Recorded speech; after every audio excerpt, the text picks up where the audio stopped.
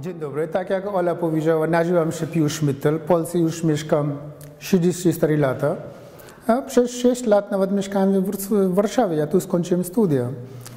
Wykształcenie jestem informatykiem i zarządzaniem, właśnie skończyłem w Politechnice Warszawskiej, później się przeprowadziłem do Wrocławia. Tak jak Ola mówi, z ponad 30 lat, bo dużo osób mnie pyta, jak długo praktykujesz jogę, jak długo praktykujesz Ajurwedę. Tak szczerze mówiąc, Hindusa nie wolno pytać, jak długo praktykujesz Ajurwedę, bo ja nawet nie pamiętam. U mnie w domu zawsze było. Po prostu zawsze było. To jest naszego sposobu życia i bycia, tak mogę powiedzieć. Codziennie cokolwiek nie robimy, to robimy według zasad jogi i Ajurwedy. Dlatego ja to zawsze mogę powiedzieć, że od zawsze. A jak ktoś mnie zapyta, od kiedy praktykuję asany, wtedy mogę powiedzieć tak, od 34-35 lat. A teraz, jeżeli chodzi o tak czynnie, żeby przekazać moją wiedzę innym, to mogę powiedzieć, że około 10 lat tym się zajmuję. Rok temu założyłem właśnie Instytut Jogi i Ajurwedy.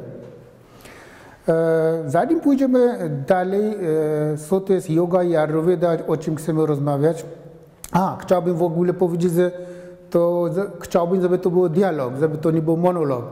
Nie ja mam mówić, tylko będziemy rozmawiać. W każdej chwili możecie mi zadawać pytanie. Aby to rozumieć, co to jest yoga i Ajurweda, dlaczego to są te dwie nauki połączone, to bym powiedział tak. Na przykład tą kamerę. Jakbyśmy kupili tą kamerę, idziemy do sklepu, kupujemy kamerę, bierzemy do domu, jest spakowane pudełko. Otwieramy pudełko, co mamy na samej górze. Słucham? Bardzo dobrze, właśnie taką konwersację mi chodzi. Mamy grubą taką książeczkę. W tej książeczce na pierwszych stronach jest pisane, co to jest. W ogóle co kupiliśmy, co jest w tym pudełku. Później jest na następnych stronach, jak go używać. Później jak go konserwować, jak go naprawiać, jak przechować i tak dalej, i tak dalej. Teraz moje pytanie jest takie, wiemy, gdzie kamera została produkowana, dlatego on musiał pisać całą instrukcję. A gdzie człowiek został produkowany? W której fabryce? Gdzie? Słucham? Każdy gdzieś indziej. To już za późno.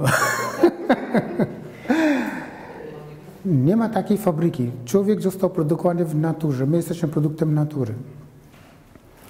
Ale teraz, skoro jesteśmy najlepszą maszyną, jaka istnieje w tym świecie. Lepszego komputera, lepszej maszyny, lepszy zakład produkujący prąd, lepszy zakład produkujący chemikalia. Nie ma.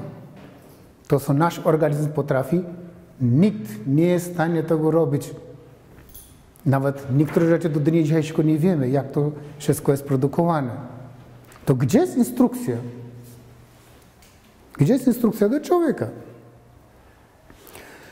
Otóż jest i została pisana nie teraz, tylko 5-6 tysięcy lat temu. Właśnie to są te dwie nauki, yoga i Ajurweda. Yoga to jest dokładnie opis, kim jest człowiek. A Ajurweda to jest instrukcja obsługi, jak używać tego człowieka, tego ciała, jak go przechować, jak konserwować, jak naprawiać. To jest wszystko pisane w Ajurwedzie. Ci, którzy mają do czynienia z Ajurwedą, ile osób ma do czynienia z Ajurwedą, kto coś zetknął Ajurwedą? Ja się zetknąłem. Okay. To ci, którzy już się zetknęli, wiedzą o tym, że Ajurweda, tam wszyscy mówią Ajurweda, to znaczy wiedza o życiu.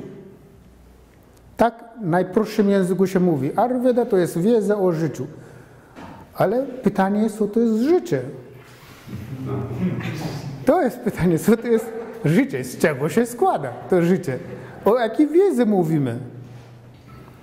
Życie to nie mówimy o tym wieku, że ja mam 50 lat, ty masz 40 lat, tam 40 lat, i w jaki sposób żyjemy. Nie mówimy o tym życiu.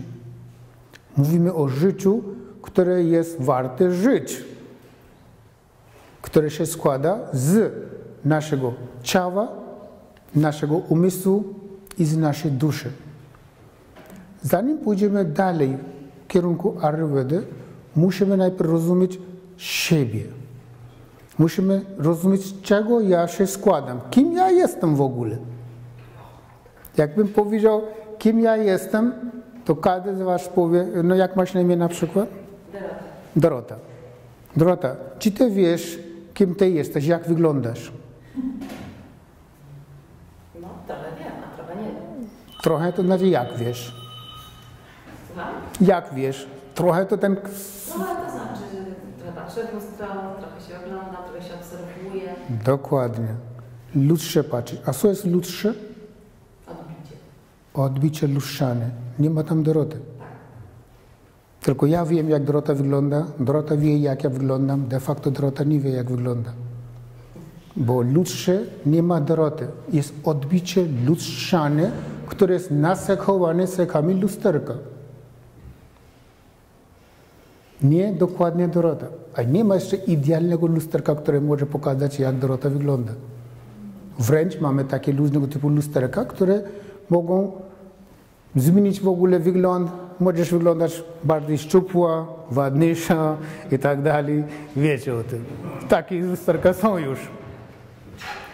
W takim razie musimy rozumieć najpierw, z czego my składamy. Aby tego rozumieć, dam wam taki przykład, że każdy z nas chce mieć najlepszy samochód, na jakiego go stać. Tak?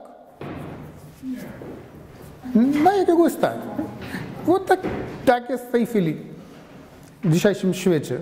Kupujemy taki samochód, przeprowadzamy tego samochodu do domu, stoi ten samochód w garażu lub przed domem. Co się dzieje tym samochodem? No? W końcu zardzewie. Dokładnie. Będzie stał i będzie się niszczył. Tylko sąsiedzi będą się zazdrościć, jaki ty masz samochód piękny. Samochód sam nigdzie nie pojedzie. Do tego jest potrzebny nam kierowca. Siada do tego samochodu kierowca, odpala ten samochód, jedzie tym samochodem, ale niestety on się nie zna na tym samochodzie. On nie wie, jakie ma możliwości ten samochód dla niego, czy to jest Porsche, czy Fiat, wszystko jedno. Dla niego samochód jest tylko środkiem przemieszczania się od punktu A do B. Nic więcej. Wtedy taki kierowca nawet nie wie, jak wykorzystać wszystkie możliwości danego samochodu. I powiedzmy, że po paru kilometrach samochód się zepsuł. Czy samochód wie, że się zepsuł? Samochód nie wie, tylko kierowca wie. Jeśli jest dobry kierowca, to naprawi ten samochód, jak nie, to musi jechać do mechanika. Tak? Tak samo jest z nami. Nasze ciało to jest jak ten samochód. Jest nic nie warte i martwe. Sam nigdzie nie pojedzie. Będzie stał. I my codziennie co robimy? Tylko pulsujemy ten samochód, dbamy o ten samochód. Ponieważ myślimy, że ten samochód to ja. I ten samochód jest de facto martwy. Nawet nie myślimy, czy w tym samochodzie jest kierowca. Kierowca, który prowadzi ten samochód. Kto jest kierowcą w tym samochodzie? Umysł. Umysł. Co jeszcze? Inny pomysł jakiś? Słucham? No, dusza. Może jeszcze jakiś inny pomysł? Mamy umysł, mamy duszę, serce. Potrzeba? Potrzeba. Ok, co jeszcze może być? Mózg. Wrócimy do tych wszystkich pojęć. Pamiętajcie, mózg, potrzeba, serce, umysł i dusza. Niestety ani umysł, ani mózg, ani potrzeba, ani serce nie są kierowcami. Dlaczego nie? Zaraz wyjaśnię. Dusza. Masz rację. Dusza jest kierowcą w tym samochodzie. Dusza, świadomość, możemy powiedzieć świadomość. W języku sanskryt, czy języku jogowym my mówimy, to jest ciało przyczynowe. Przyczynowe to znaczy ktoś, kto każe ci cokolwiek robić. Kto mówi temu ciału, że idź, ubierz się i jedź na wykład. To nie twoje ciało tu przyszło, tylko ktoś ci kazał iść. Musimy o tym pamiętać. Jeszcze bardziej wyjaśnimy, zaraz będzie to bardziej jasne. Dlaczego nie umysł? Dlaczego nie serce? Dlaczego nie mózg? Bo mózg jest częścią tego samochodu. Serce też jest częścią samochodu. Ale umysł, czy umysł jest częścią samochodu? To jest następne pytanie teraz. Bo nikt nie jest w stanie mi pokazać, gdzie jest umysł. Jesteście mi w stanie pokazać, gdzie jest mózg. Jesteście mi w stanie pokazać, gdzie jest serce. Ale nie jesteście mi w stanie pokazać, gdzie jest umysł. Nie jesteście mi w stanie pokazać potrzeby. To, co mówiłaś. To co to jest w takim razie? Ten umysł, potrzeba. Powiedzmy, że mamy dwie szklanki. W jednej szklance mam sól, w drugiej szklance mam cukier. I ja jestem w stanie kupić takie sól i cukier, które będą wyglądały tak samo. I jak postawię na tej stole, czy jesteście w stanie mi powiedzieć, gdzie jest sól, gdzie jest cukier? Tak, wiesz, spróbujemy. Dokładnie. Jeżeli pozwolę wam dotknąć, to od razu co robicie pierwsze, to sadzicie tam palec i do buzi. Bo wiemy, sól jest słone, cukier jest słodki. Wiemy o tym, ale go nie widzimy. Gdybyśmy widzieli, to byłaś mi w stanie powiedzieć, że w tej lewej szklance jest sól, a prawej jest cukier. Wiesz, że tam jest, ale nie widzisz.